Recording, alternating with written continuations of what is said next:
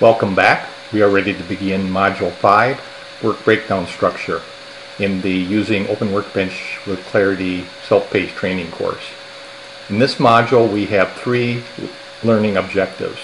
The first one is building and modifying work breakdown structures using views, which is our primary way of working with the work breakdown structure. Second, we'll do somewhat the same thing using task properties. Maybe not building the work breakdown structure, but modifying the work breakdown structure and doing other operations, but using task properties. And then the third objective deals with project properties in Open Workbench. And that will be a short one because project properties are principally controlled by Clarity. So I am not recommending at all that we do any modifications to project properties in Open Workbench. It is there, and so we're going to look at it and see what is there. And there might be 1 or 2 places where there's something that we could do something useful in project properties, but for the most part it's all controlled by Clarity. And then following these learning objectives, we'll do a hands-on exercise. Now, before we get into the first lesson, let's take a look at the roadmap of where we are and where we're going in this course in terms of building a project plan, because that's the way that we set out.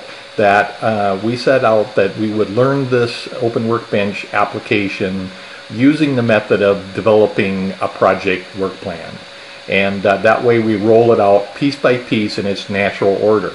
And so this is a roadmap of where we are and where we're going. Item 1, where we open the project, we begin by opening the project in Clarity, and that was done in Module 3. Then item 2, in Clarity, we allocate roles as part of the project team, and we also did that in Module 3. And then next, in Open Workbench, we're ready to build, add, and complete the work breakdown structure, and that's the module that we're at now. Following this module, then we get into creating task dependencies in Workbench, assigning roles to tasks with ETCs in Workbench. Then item 6, we schedule the project in Workbench. Item 7, we take that schedule, we review it and refine it in Workbench. And then once it's all set and we agree to it, in item 8, we go back to Clarity and we work with the resource manager and replace the roles with resources. And then item 9, back in Workbench, or actually we could do this in Clarity also, we baseline the project. And then finally, item 10, we get into the monitoring controlling process, which is an ongoing weekly activity. Now, beginning lesson 1, we first want to take a look at the concept of the work breakdown structure, because the work breakdown structure is basically a hierarchical arrangement of the work that we're going to do. And when you look at this breakdown, this picture here is a graphical image of what a work breakdown structure looks like, beginning at the project on top, and that's the overall context of what we're working in, and then we break down that project work breakdown structure into phases, activities, tasks, and milestones. Or depending upon the methodology that you're using, the terminology might be a little different. The number of breakdowns might be a little different. When I say methodologies, I mean there are a number that are being used by companies. For example, PMI, PMBOK, Project Management Body of Knowledge, or RUP, Rational Unified Process, and Agile and Prince are just a few. And there's a number more. So it could be that instead of phase, it could be called a stage. But it is a natural hierarchical breakdown of the project work. Another thing about the work breakdown structure is that the tasks that we see at the far right, tasks and milestones, this represents the detail portion of the work breakdown structure. The detail work and milestones. The other items to the left of those tasks and milestones, are summary tasks, what we call summary tasks. And it's a key distinction in Clarity and Open Workbench in between the two, because in Clarity Open Workbench, All work is defined at that detailed task level. So when we define dependencies between the tasks, it is at the task level. We will never define dependencies at the activity or phase level. We'll do it at this detailed task level. We'll go from this task to establish the sequence, and to milestones also. Another thing that when we get to assigning roles and resources to tasks and put their ETC, that will be at the task level, not the summary task level, not the activity or phase or whatever we call those. So that's a very important distinction with Clarity and Open Workbench. And then the other thing is that how many breakdowns of summary level are there? And that's somewhat of a user choice to a certain extent. In this case, I show a phase and activity, so we have 2 levels of summary tasks above the detail. And it could be less or more. In the case of our exercise that we're going to build and use throughout this course, that one only has 2 levels. It has phase, we skip the activity, so we go from phase into detail.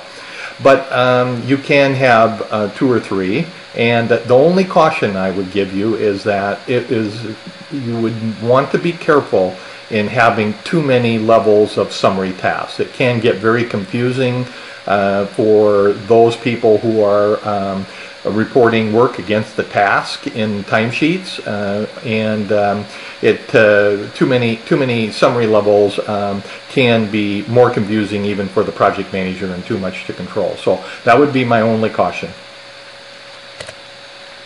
Now, to start with on the work breakdown structure and getting into doing that, I'm going to pick up the project in Clarity, and I'm going to use this project here. I'm right now, of course, I just went into Clarity and I am at the overview page, and as a project manager I have the portlet My Projects, and one of the projects in there I want to work with right now is this NE OWB Demo 1 Initial.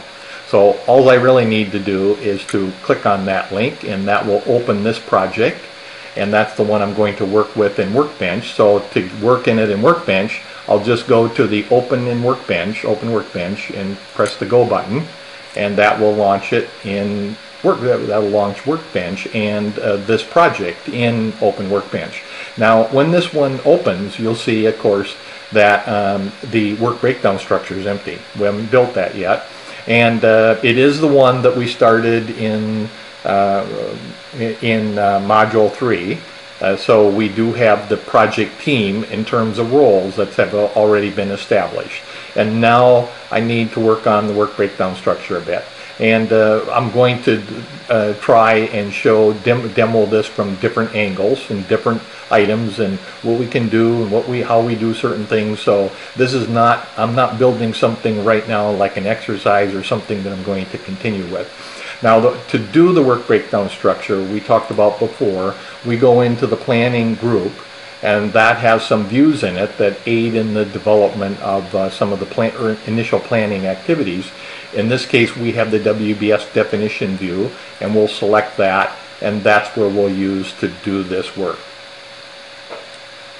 So the first thing I want to do is to create a little segment of a work breakdown structure. I'm going to do the phase, 3 tasks, and the milestone. And so I'll begin, and we're only going to use these 3 columns, first 3 columns, the type, the ID, and the name. And I'll go into the type to start with. And one way to do that is to just drop it down and select it, and I'll pick phase because that's where I'm starting with. I'm at the top of this chunk of portion, segment of a work breakdown structure will be, the top part will be the phase. And it's not the first phase that I'm going to do. I'm just going to pick it up at its middle point, and so I'll give it an ID of, in this case it might be the second phase, so I'll give it 2, and then I'll call it design phase. And so that's the top of the work breakdown structure. I'll go then to the first task, and I'll just drop that down, and I've got to scroll up here to find it. There it is, task.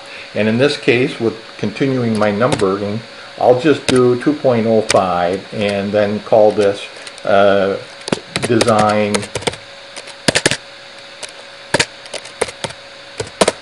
module A.